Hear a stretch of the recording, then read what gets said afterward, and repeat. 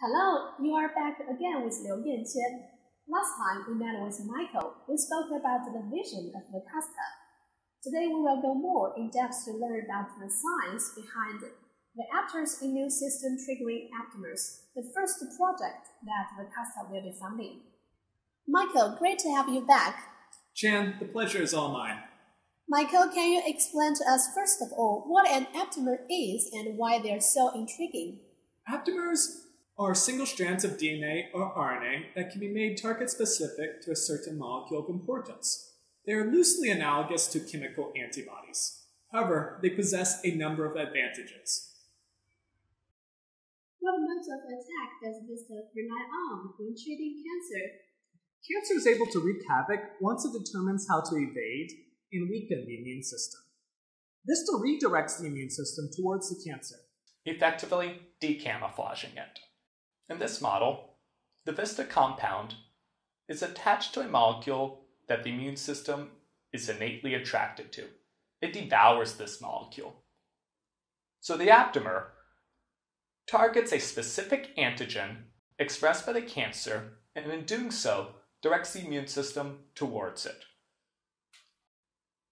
through the use of the molecule located on the other side of the aptamer, the molecule that the immune system eats. Other methods of attack involve targeting immune checkpoint blockades in order to release the full potential of the immune system to fight cancer. Successful immunotherapy involves redirecting the immune system as well as switching back on parts of the immune system that the cancer has hijacked. Immunotherapy is a hot topic for cancer treatment now. How does VISTA differ from current therapies? With cancer therapy, there is no magic bullet. There needs to be a complementary and synergistic approach. Current immunotherapy often relies on the use of monoclonal antibodies. There are a number of issues with the use of antibodies.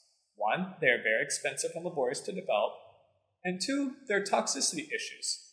These toxicity issues are further compounded when combinatorial or cocktail therapies are required.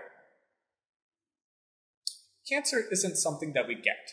It develops through our own cells, via mutations. This means that we need an arsenal of weapons to be able to effectively treat cancer in different individuals. Aptamers pose very little threat when it comes to toxicity. This gives them a great advantage when treatment is required over an extended period of time or when combinatorial therapy is needed. Often at times, cancer therapy fails due to dose-limiting toxicity. With VISTA, this problem is greatly reduced. This gives us the ability to take a stronger mode of action in fighting cancer. You have spoken before about the importance of nomenclature when it comes to cancer. Can you explain that a little more? We need to change our thinking about how we define cancer. It really makes no sense to say stomach cancer or breast cancer. These locational descriptions were coined before molecular biochemistry really took off. By defining the genetics or antigens expressed by the cancer, we can then begin to better treat cancer cells. At what stage of cancer should VISTA be prescribed? The earlier in the stages of cancer development, the better. Often, doctors detect cancer at a stage where the cancer has grown substantially. At this stage, the body's immune system is already weakened. On one hand, diagnostics needs to improve. On the other, a more proactive strategy should be taken.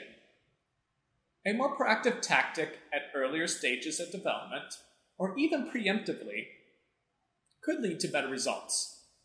Cancer shouldn't be thought of as a noun, but more as a verb, cancering. All of us probably cancer a few times throughout our lives. Most of the time, the immune system is able to handle the problem. For the times it can't, treatment should be assisting the immune system in these efforts, not destroying it like what is done with traditional chemotherapy.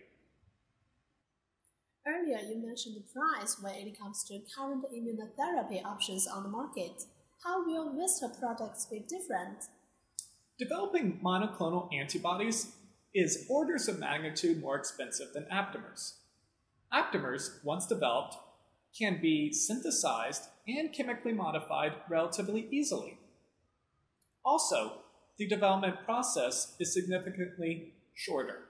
This allows for our scientists to reach the validation stage much more quickly. This is particularly critical for applications such as an outbreak of a new strand of virus. My team and I strongly believe that developing new drugs with an astronomical price tag does not benefit the medical community. We need effective and affordable medicine. The best medicine should not be reserved only for the wealthy. With current immunotherapy, most people can't afford one drug. If they need to take 2 or 3, they simply can't do it. We cannot continue to throw out the phrase war on cancer when we continue to develop mediocre drugs with ridiculous price tags. Michael, thank you so much for your time. I have learned a lot today, and I hope our audience has as well. Thank you, and I look forward to our next discussion.